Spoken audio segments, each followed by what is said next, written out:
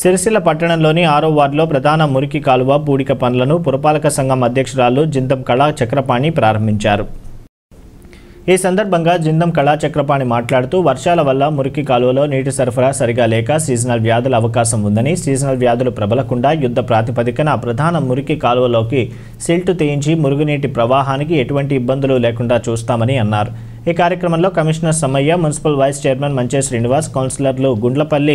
రామానుజం, బుక్యారెడ్డి నాయక్, గుడ్ల శ్రీనివాస్, అన్నారపు శ్రీనివాస్, వేముల రవి, దార్నం అరుణ లక్ష్మీనారాయణ, గుండ్లపల్లి నీరజ పూర్ణచందర్, గడ్డం చందన భగవాన్, అడ్డగట్ల మాధవి మురళి, నేరెళ్ల శైలు శ్రీకాంత్, ఆకునూరి విజయ నిర్మల బాలరాజు, మున్సిపల్ ఈ వెంకట శేషయ్య గారు, మున్సిపల్ సిబ్బంది, వార్డు కమిటీ సభ్యులు, ఆర్పీలు మరియు వార్డు ప్రజలు పాల్గొన్నారు.